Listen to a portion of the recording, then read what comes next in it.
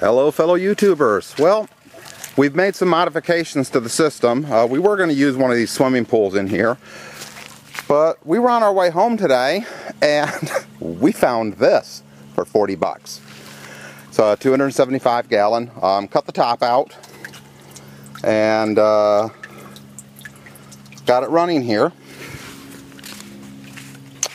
Got a line on 2 more of these in the same price range. I'm going to use those to build our grow beds. So the swimming pool, which I don't think I ever shot any video of, it's bye-bye. We threw it out of here. This system will be able to, it's going to be a recirculation system to a sump, which the sump will actually be made from the bottom half of another IBC, and then the third IBC will be cut into 2 grow beds.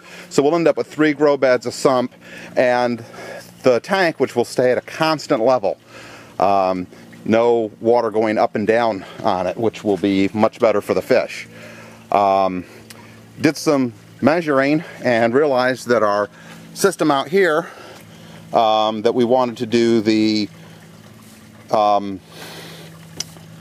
Dutch bucket style with, we're going to be able to run line out to this and recirculate it back. And of course this is just a piece of PVC I stuck to make sure that they would be long enough in 10-foot lengths to run this system off the same sump, off the same pump, and recirculate back into the tank.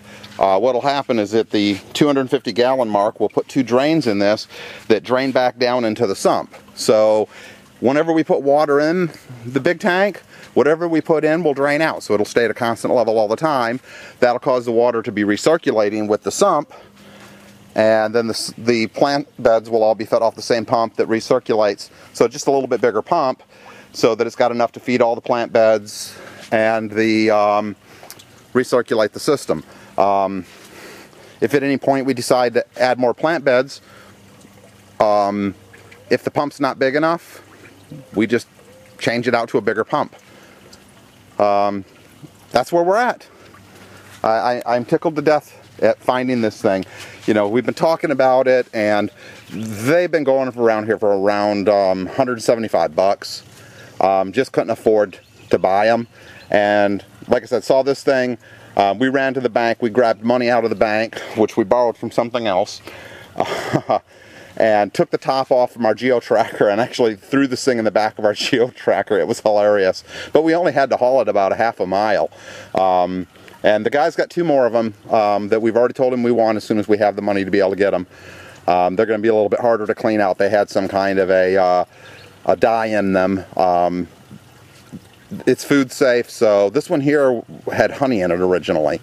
So it was nice and easy to clean out. Keep growing. Oh, forgot to bring you guys over and show you this system now running. We got the sump down there running with that. Stuck a couple of plants in there. Just put them in today so they're still a little bit wilty. Transferred them out of the soil system. I'm going to put local fish in this because they'll be able to tolerate the 72-degree temperature that water will maintain. So just a little bit of an update on that system as well. Keep on growing.